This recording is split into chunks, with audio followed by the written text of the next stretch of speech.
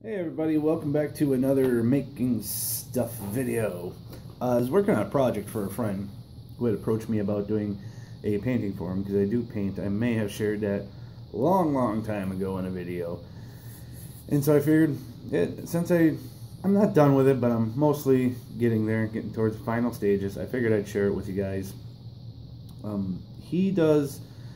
If you notice, sometimes when I do these videos, my eyes wander, it's because that light is really blinding on the LED. It's not a nervous thing, it's just the light from the phone is really hard to stare at. But anyway, he's really into video stuff, and he moved back here, and there's this, he's doing like right now it may turn into a documentary, but he's doing like a lot of research on this old legend of a logger that haunts a certain part of the woods around here. Supposedly been doing it for 100 years. He's kind of trying to keep it on the DL until he gets more info about it. So I'm not going to go into the detail too much in case any of the yokels happen across this video. But he asked me if I would be willing to do a painting. I said, we'll see what I can come up with. We'll see how it works out. And he is a good friend, and he asked me how much it would be and all that stuff. And I pretty much told him, you know, just get me a couple of beers or something, buy me dinner, and we'll call it good. Just as long as I retain the rights to the painting itself. I will grant him the rights to use it, and if he does a documentary, he's talking about maybe using it for a cover photo or for promotional posters if he does like a speaking event around town, like a historical society or something along those lines. Because this legend of this guy, Logger, was supposed to haunt the woods and, steal children, and which sounds weird, but it has to do with a place where kids stay, and it was basically made up to keep the kids from going out at night, which we all kind of know being older. When I was a kid, if I remember the story right, it was about a logger I kicked in his head by his horse, and then he had to, whatever, and he haunted the woods. But my friend was just looking into it at some local lore, and he actually found out the guy is actually named after a real man that died at, I believe, 1964, 1965. So obviously, it hasn't been haunting the woods for 100+ years in that area.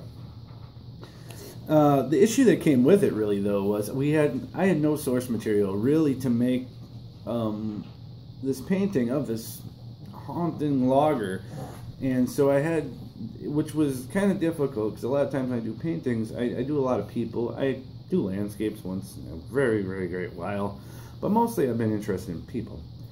So doing someone I have no source material for makes it a little difficult. But I stayed at this place when I was a child and had this story told to me.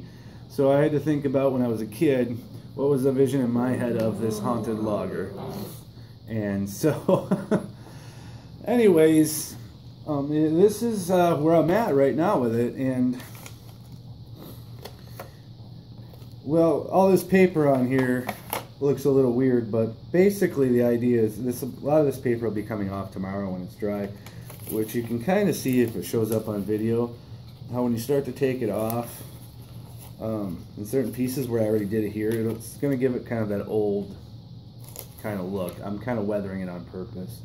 And the reason I'm leaving a lot of space, or negative space or whatever, since I know he's going to be putting this on probably a poster or some pamphlets and stuff, because he's at least probably going to do a talk about it. This leaves some room for lettering.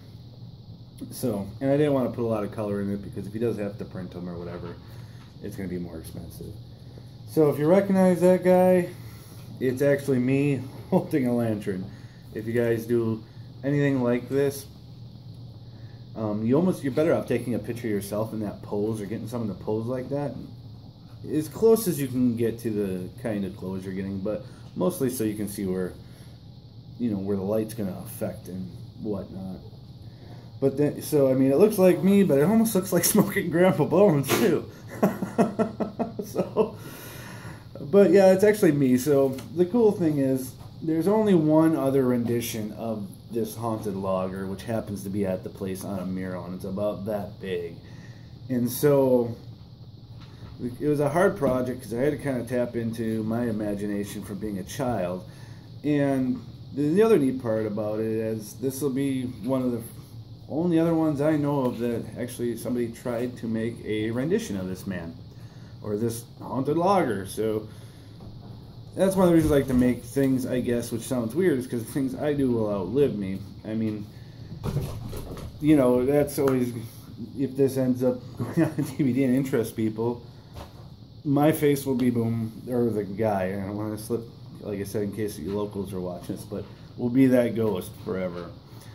And I know there's probably other my paintings at some point will end up like at a St. Vincent's or something for a quarter, but yeah, in case you've seen, yeah, I've always had a problem. I shouldn't say a problem. I've always rolled my brushes on right on my hand here to get a point, and so I end up with a bunch of paint on my hand, which is acrylic, which is fine. On the rare occasion I do work with oils, which is not very often. I don't do that. Nor do I do that when I'm staining pipes. But I bring them across there to get a point on them, or sometimes to check to make sure I don't have too much paint on. So, but there you go. Me as a haunted logger, or a ghostly logger. Yeah. They said. Look at it though. I mean, you can almost get a smoking Grandpa Bones out. Anyways, guys. Have a great weekend. Go out and make some stuff.